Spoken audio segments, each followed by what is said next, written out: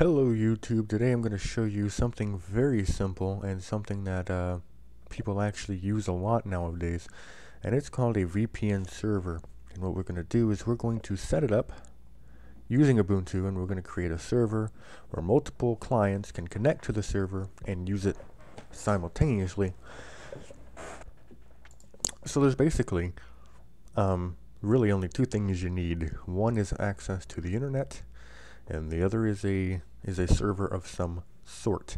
You do need root privileges, because without root you can't really install anything. So all you need is you can have a dedicated server, a virtual private server. You could build a server at home and just connect it to the internet. You could do this anyway. But today I want to go ahead and make this clear that I am using Ubuntu 14.04 for this. This is not CentOS. I'll have a separate video for CentOS, but this is for Ubuntu 14.04. Okay, so the first thing you really need to do is just navigate yourself to openvpn.net, and what we will be using is from the community, and it will be under downloads, access server downloads. I'll actually have the direct link to this in the description if you just want to right click and copy it and then paste it into the terminal. It makes it really easy. My server is a 64-bit server, so I'll be downloading this one. Now, instead of actually clicking it, what we're going to do is we're just going to right click and copy the link address. Here I've already got my server set up. Well, not set up, but I've already logged into it. If you need time to go ahead and do that, please do that now. Once you've done that, all you need to do is just be in your root directory and use wget to download the file. It'll download pretty quickly, and that's pretty much that. Now all you need to do is use the package installer and install it. So use dpkg-i for install, then OpenVPN AS. Hit enter, and it will install it to your system.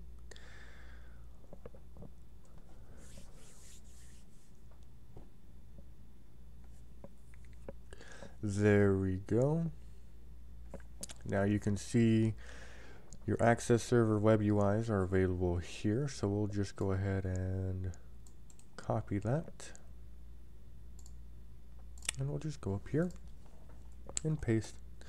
Now if you're using Chrome, or you'll get this saying, hey, your connection is not private, blah blah blah. You can ignore that. It's simply because we're using the HTTPS protocol, and the certificate is technically invalid. Chrome does not recognize self-signed certificates. You can just ignore that. Now if it does this on something like Google, I would definitely not do that. But we know where this is, so we can click advanced and we can proceed. Now if you use Firefox, you're going to actually have to create an entire you're going to have to create an exception for this, unfortunately. So you'll just have to create the exception and you can proceed. Now, what we need to do is set the password for OpenVPN. So we can use the password command followed by OpenVPN and just set a password. So I'm going to do pass 4321. Pass 4321.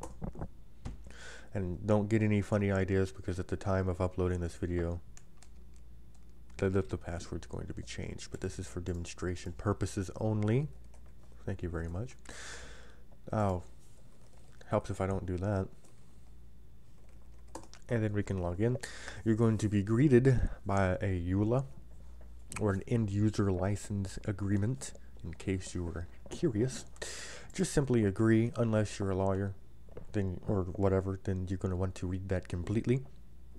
But at this point, you're pretty much done. Now you can go to your server network settings and you can add yourself, well, if I actually do this at the right place, you can actually add server config directives, so you can actually add a different type of encryption if you wanted to. I don't even bother with that. I mean, at this point, we're pretty much done. So all you need to do is create a new user. So you can go back to your SSH window and then just do add user, and then whatever you want. So I coexist, and then we're going to do a simple password, and then we can just skip all that, and now we have a user. So now all we need to do is log out of the server itself. Now if you need to access the administrative part of the server, you will always use :943. That is the port number that you'll be using to access it, and then /admin. Now if you're just wanting to connect to it, you'll take that off and hit enter. Then you'll be greeted by this screen. So all you need to do is log in with the account that you just created.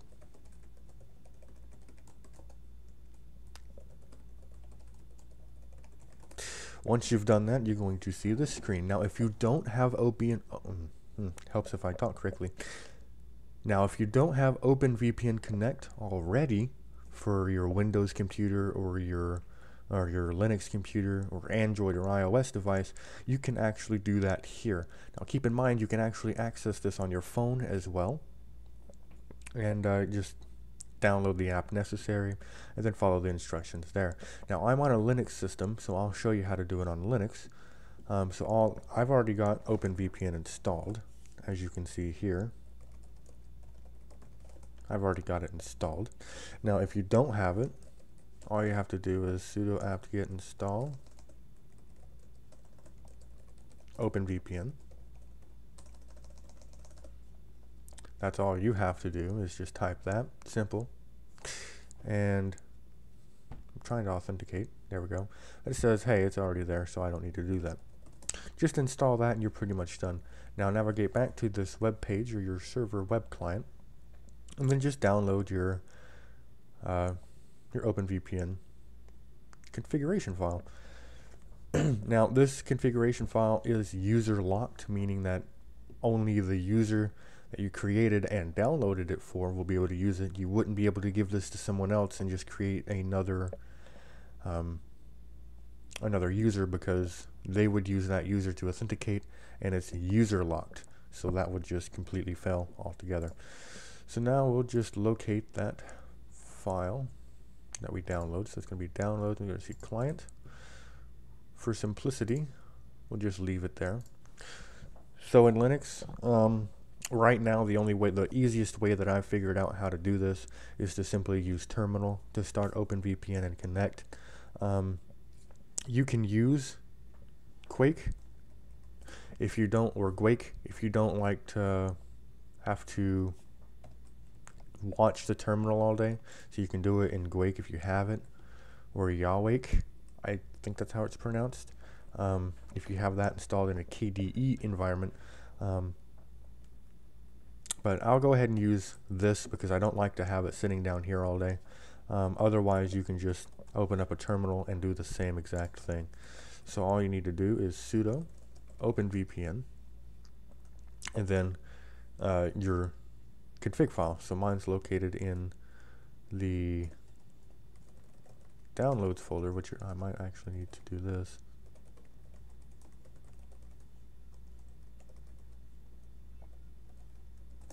It might not like that at all.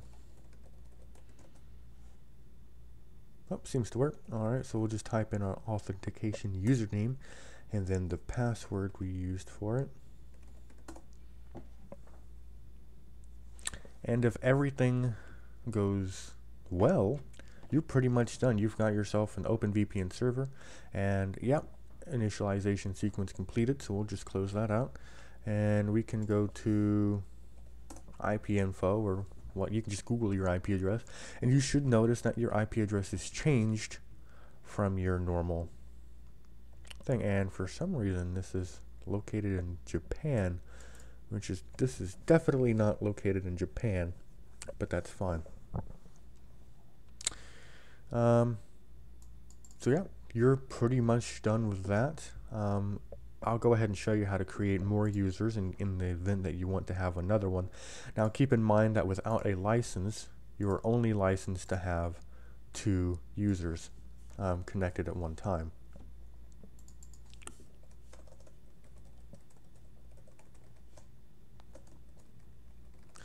We can actually view that here, so you can see your license is for 2 users. You can purchase a license key if you want to have more than 2 users connected concurrently. but for general use, this will be perfectly fine. You don't need anything else. If you're just building a server for yourself, that's great. You can actually buy a VPS pretty cheap these days. Most VPNs charge you $10 a month, and you can actually pick up your own server for $5 and then just do it this way. But do keep in mind, you don't have unlimited IP addresses, and you don't have custom locations. Wherever your server is, that's pretty much going to be the location that it uses. There's ups and downs to each one. So if you're gaming, using your own VPN that you built is actually a very good idea, because you're able to control what happens with it. You can open up ports if necessary. It's hard to actually work with network access or network address translation. I don't know why I said access, but network address translation on servers. That's kind of a difficult, tricky area. There's kind of like quote unquote hacks you can do to open your NAT while using an OpenVPN access server, but we're not going to be getting into that today.